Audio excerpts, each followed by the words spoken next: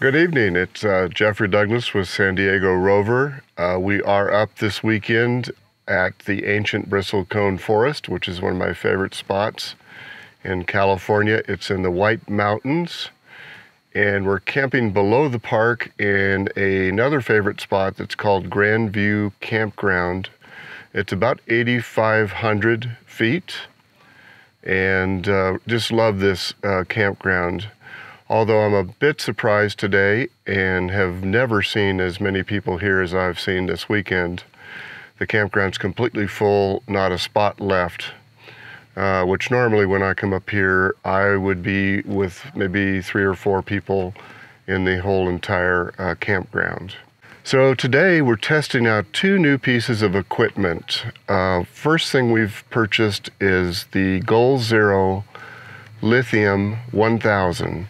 Now you're probably more familiar with the Goal Zero Lithium 1400, but the 1000 model is available through Costco and is about half the price of the 1400 lithium through Goal Zero or on Amazon. So I was a little concerned about that, whether that would be enough juice for me or not. So what we normally are wanting to do is obviously power the Engel refrigerator. And this is a 12-volt refrigerator, so it's very efficient. It pulls about 2 amps when it's running, and it's got a Japanese compressor in it, so it doesn't take a huge load when it starts up. So far, we've also purchased the Boulder 100, which is a flat panel that folds up into a briefcase. And today we've been able to keep the battery fully charged with more energy coming into the system than it's going out to power the Engel.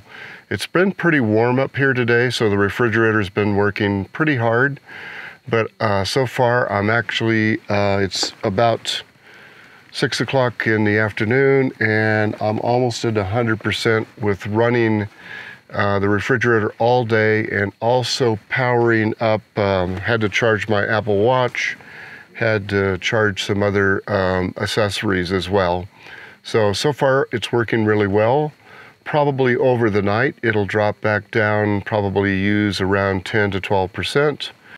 Tomorrow I'll be able to plug in the solar panel when the sun is up and get the charge back up. So the goal really is I could almost infinitely stay off grid as long as we had sun. Now, if you're in the winter or you're in very rainy weather, that's going to rely more on the battery. But I did extensive testing with the battery with the Engel prior to leaving, and I was able to run it between 3 and 4 days in the house, which is not going to be as challenging as having it outdoors. But I figure that's pretty good. The 1400 obviously would do a little bit better. But I'm very, very happy so far with both the build quality. Why I went with the lithium is it's much, much lighter than the other batteries. This unit's just about 40 pounds, so it's very easy to pick up and move.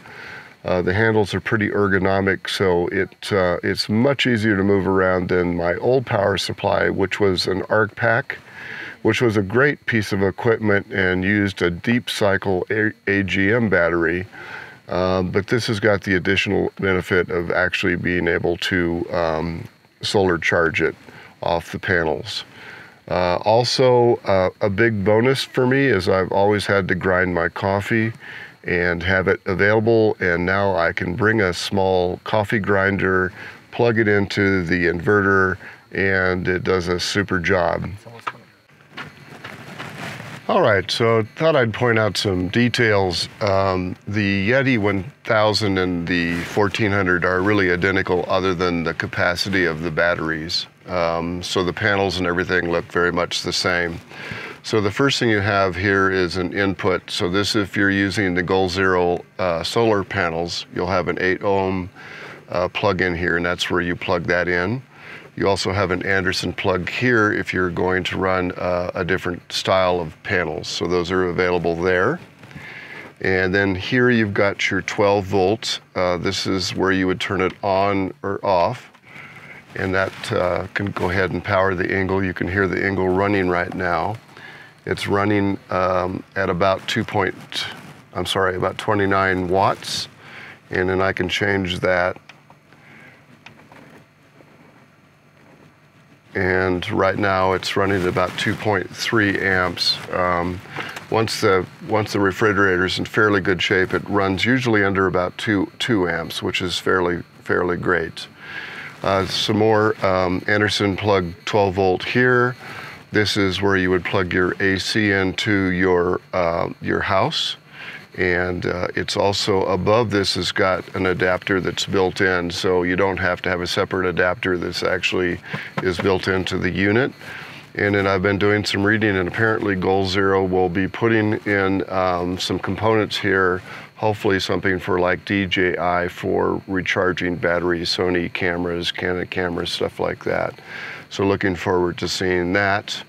Then you've got your display here. You can change it by units. You can turn on the light, and then you can turn on info here. This will actually tell you at the current load how much runtime you have. Below that, you've got 1, 2, 3, 4 USB. They're 5 volt, 2.4 amps. And that's really great to plug in the cameras and things like that. Almost anything nowadays does run on USB. And then over here is a 1500 watt, 3000 watt surge, 120 volt inverter. So really, you can plug in a lot of stuff. I didn't buy this to run, chainsaws and blenders and regular refrigerators and stuff like that. Really, my goal with this is to make this a battery that will last multiple days or even longer for our trips off grid. So that's a little bit of a detail about it. Just like all of the equipment that we buy, we will be doing some more long-term reviews once we've had some success with it. You're never ever likely to get 100 watts out of a panel. So I think that if you look at this and you look at getting 50% or more, you should be relatively happy.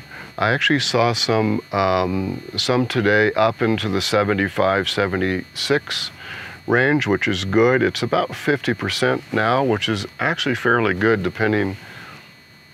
It's actually good with the light being as low as it is. So I'm very, very happy with it.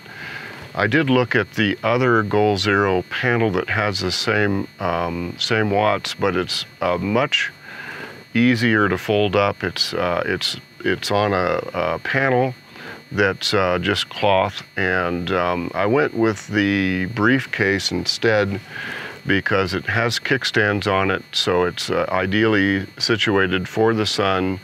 And although it's a bit of a problem to carry, I think it's just going to be a lot easier to set up and to move around as the sun moves around.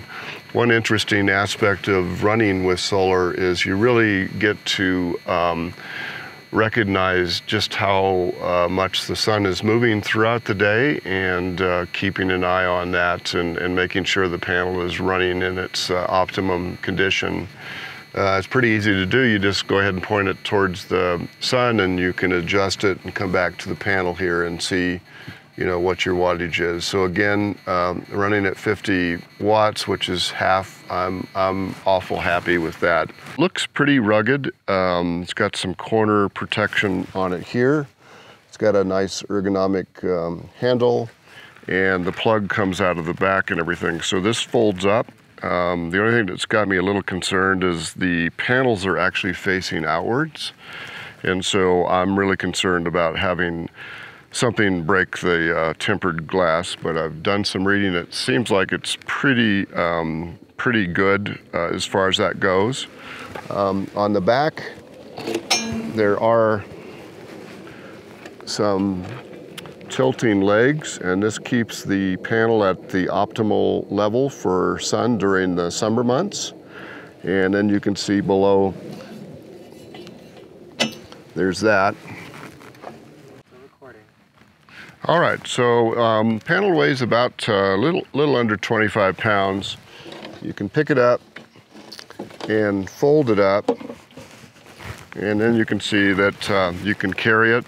It does come with a case, although the case doesn't really offer any protection whatsoever.